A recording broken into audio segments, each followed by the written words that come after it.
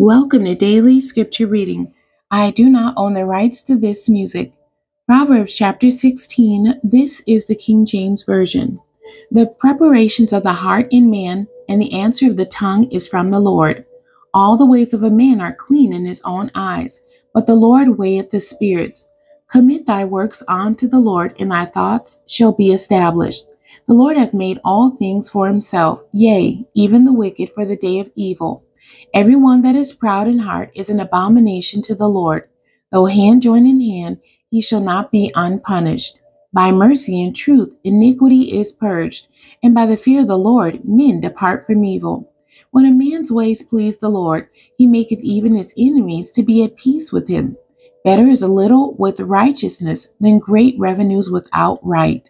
A man's heart deviseth his way, but the Lord directeth his steps. A divine sentence is in the lips of the king. His mouth transgresseth not in judgment. A just weight and balance are the Lord's.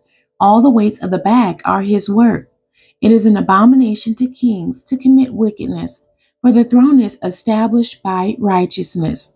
Righteous lips are the delight of kings, and they love him that speaketh right.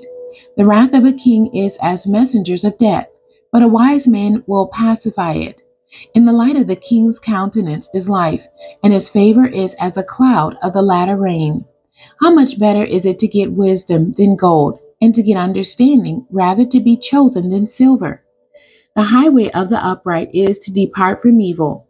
He that keepeth his way preserveth his soul. Pride goeth before destruction, and a haughty spirit before a fall. Better it is to be of a humble spirit with the lowly, than to divide the spoil with the proud. He that handleth a matter wisely shall find good, and whoso trusteth in the Lord, happy is he. The wise in heart shall be called prudent, and the sweetness of the lips increaseth learning. Understanding is a wellspring of life unto him that hath it, but the instruction of fools is folly. The heart of the wise teacheth his mouth, and addeth learning to his lips. Pleasant words are as a honeycomb, sweet to the soul and health to the bones. There is a way that seemeth right unto a man, but the end thereof are the ways of death. He that laboureth, laboureth for himself, for his mouth craveth it of him. An ungodly man diggeth up evil, and in his lips there is a burning fire. A forward man soweth strife, and a whisperer separateth chief friends. A violent man enticeth his neighbor, and leadeth him into the way that is not good. He shutteth his eyes to devise forward things. Moving his lips, he bringeth evil to pass. The hoary head is a crown of glory, if it be found in the way of righteousness. He that is slow to anger is better than the mighty, and he that ruleth his spirit than he that taketh a city. The lot is cast into the lap, but the whole disposing thereof is of the Lord. The end. God bless you, and thank you for joining me today.